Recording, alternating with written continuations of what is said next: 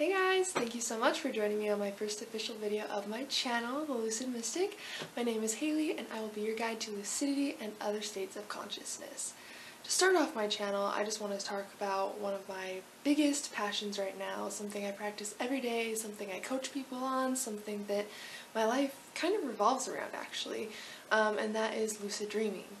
For those of you who don't know what lucid dreaming is the ability to realize you are dreaming as the dream is happening. So it is not just like a vivid dream, it's not a dream that just feels super real. You are conscious of the fact that you are sleeping in your bed, but you are roaming in this crazy 3D reality that is created just by your mind. If you've never had a lucid dream before, it feels just like real life, sometimes more real. And this is because our senses in the lucid dream are heightened, so it's like a hyper vivid reality that is super engaging in all of your senses and in every way possible, and you can do so many things within this state. It is truly, truly, truly life-changing, and for this video I just want to go into some of the benefits of lucid dreaming before we dive into how to lucid dream in my future videos. So the first thing I want to just mention is kind of what I mentioned before. It is an entire world created by your mind, so you can go on any adventure you choose. The laws of physics do not apply. You can really do anything you want, hang out with anybody you want. It is truly, truly, truly incredible. And the lucid dream is extremely thought responsive. So as soon as you think something and expect something to happen, it will happen. And so you can use that to your advantage to experience anything you want.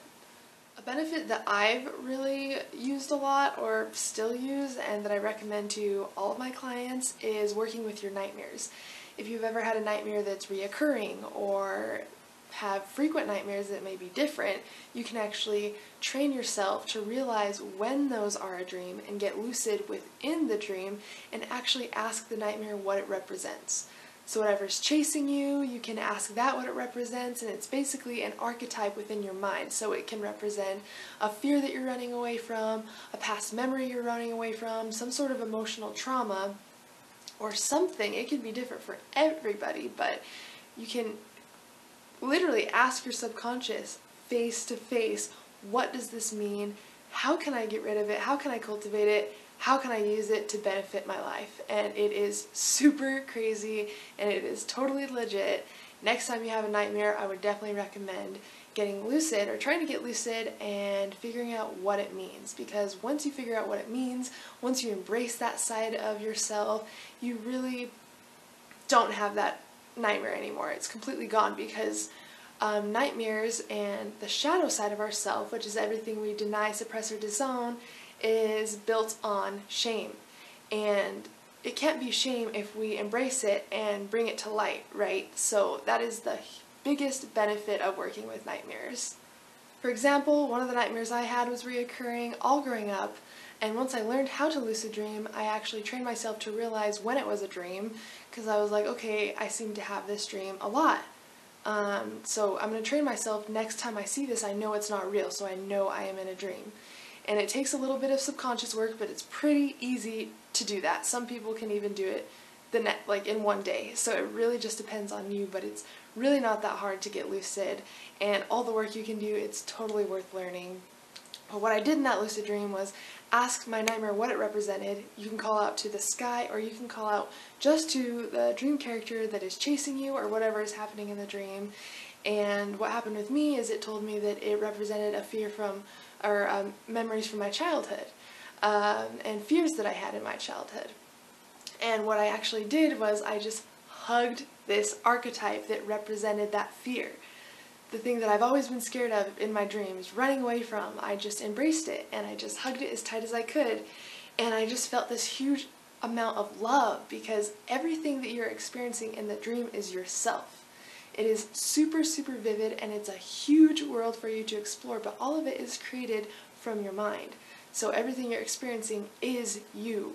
So you never want to be like mean to dream characters, and obviously you don't want to run away from anything, because you're just running away from a part of yourself. So it gets super, super deep if you do want to do a lot of that self-work. I highly recommend it if you are having nightmares, because it will change your life, especially your waking life as well. It really affects all areas of your life. Another thing that I love to do in the dream is call out questions. So your subconscious is actually the sky. So you can talk to dream characters, and those are basically archetypes of your personality or different things that represent you. And the sky is your subconscious. So if you call out to the sky, that is the more intelligent part of your brain, and that's where a lot of work can be done. So you can ask out what you're meant to do with your life, what's going to happen in the next 10 years, what you should focus on, how to get rid of fears, habits, thought patterns, how to implement new thoughts and habits. Like, it is truly, truly, truly life-changing. It's like hypnotherapy, but you're experiencing it. It's not just listening to an audio track or listening to someone put you into a meditation and you creating strong visualization. It is, you are experiencing it just like real life. And your brain actually can't tell if you're awake or dreaming, so anything that you do in the lucid dream, you're going to get basically placebo from it. You're really going to reap the benefits of it. So it's really, really, really awesome to get rid of those fears that you have, get rid of thought patterns, get rid of habits, and you can literally just ask them to leave or call on your dream to meet your thoughts or your habits that you're trying to get rid of. Because in the dream, they're all represented in images. So they're going to show up as archetypes, so like people, beings, things in your dreams. And that's how you can kind of get rid of them. You can literally see them in front of you. It's not just something you have to try to mentally work on when you're awake. So it's really, really, really powerful to implement anything into your subconscious, or even find out intelligent information about your life, even your health, even where you left your keys if you want to. It is that crazy, so I highly recommend trying that as well. As I said before, your brain can't tell if you are awake or asleep when you're in the lucid dream, so if you practice skills, you're actually going to wake up with the memory and practice of said skill. So it's really, really, really cool. If you want to practice painting, singing, physical sports, video games, swimming, skydiving, whatever you want to do, when you do that in real life, your brain already has practiced it. You've already experienced it as real as this reality. So it will feel like you've already done it before, and it will make it a lot easier to learn. You can even do this with public speaking and just manifest a huge crowd and get over your fear of public speaking. So it's really good for any kind of fear that you have, because once you interact with your fear in your dream, your brain is like, oh, are we okay with this now? I thought that we were scared of this, but we're doing it and we're just fine. Okay, I'm just gonna erase that part of the brain now that has that fear. So it's literally rewiring our brain using neuroplasticity. So anything that you want to practice or explore in the lucid dream, it is definitely a safe place to do that. Another cool one is if you're having issues in your physical life, or you have something that you haven't really thought of a solution for, you can actually talk to dream characters or your subconscious in the lucid dream and have a conversation. I like doing this with dream characters because it is a physical being or a person that I can talk to and sit down with, and it is so real, you guys. I cannot explain how real this is in the lucid dream. It is just like real life. And they actually, dream characters actually have a lot of information that you didn't even like think of before. So when you're trying to come up with a solution, or, you know, kind of see your situation from a different perspective, it is really, really, really helpful in that way. It's really, really cool. I even had, when I was learning to lucid dream, I had a dream character that would always appear in my dreams that would teach me tips and have me try different things to lucid dream, and it actually worked. So whether it's an intelligent part of our brain that we aren't aware of, or whether we're getting this information from other sources, the fact is the information is there, and that is happening all within our sleep. And keep in mind, we sleep for 30 years of our lives. So why would we not want to work on skills and explore an entire reality with those 30 years? I mean, think about how much you can learn and explore in 30 years. Within the lucid dream, skills or anything you practice, it's 7 to 9 times more powerful than in the waking state. And so this can be really beneficial if you have a spiritual practice as well. I love to meditate in my lucid dreams, and even if I meditate for 5 minutes in the lucid dream, as soon as I wake up, it feels like I meditated for days. I am not even kidding. You feel so recharged and grounded and just so different in the best way possible.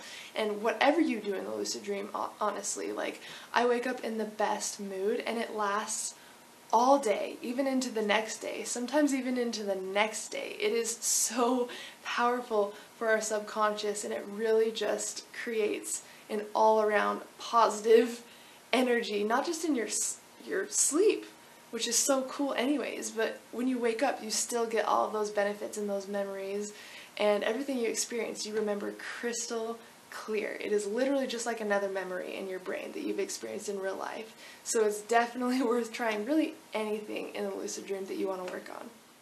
One notable thing to mention is this also works extremely well for like nicotine addiction. If you drink a lot of alcohol and you're looking to kind of cut back on that, you can actually go into the lucid dream and ask for that part of your brain to be unwired so you won't have that addiction factor stored in your brain.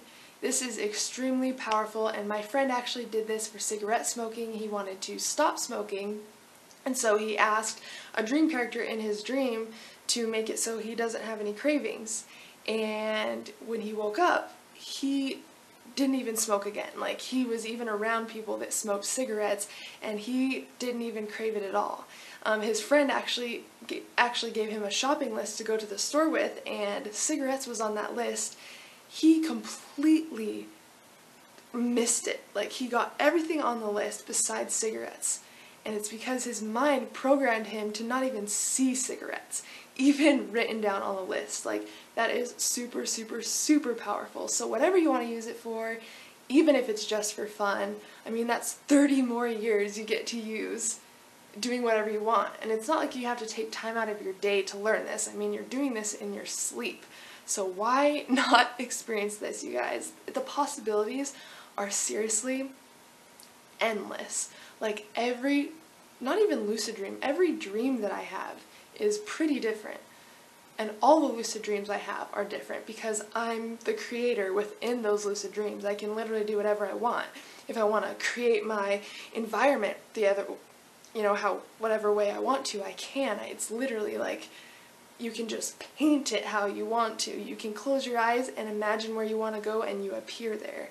You imagine who you want to be with you. Anyone, whether you knew them personally or not, you can hang out with them. You can talk with them. You can do anything you want to. A lot of people, their first lucid dreams like to experience flying, and I did this as well. There's so much more to do than just flying, so make sure you try other things as well, but flying is so awesome, you guys.